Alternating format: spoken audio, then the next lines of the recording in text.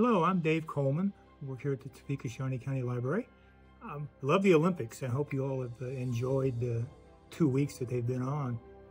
I sure have.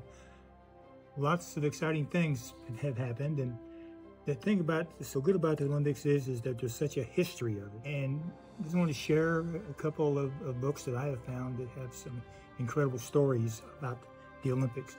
One is called The Boys in the Boat. It was made into a movie recently. It's a story about a really kind of obscure sport called six-man rowing. It follows the career of these young men from the woods of Washington State. And they went to the University of Washington, took up rowing, and they never lost a race all the way through the Olympics. It's a great story if you like to read about an underdog.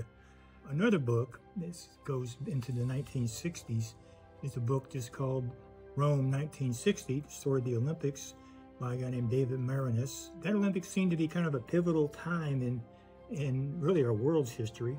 If you're old enough to remember the Cold War and the way that every Olympic or sporting event was laid out as a battle against Russia, the Eastern Europeans, and the free world. And so it's always these huge rivalries about who had the better athletes. That was kind of the backdrop to those Olympics. Also, sadly, it's the first Olympics where they found out people were doping, using performance-enhancing drugs, which kind of carried into the modern era. And it's also the first Olympics that was totally shown on TV. They would film the Olympics, put stuff on an airplane, and fly it to New York, and then to show it that same day.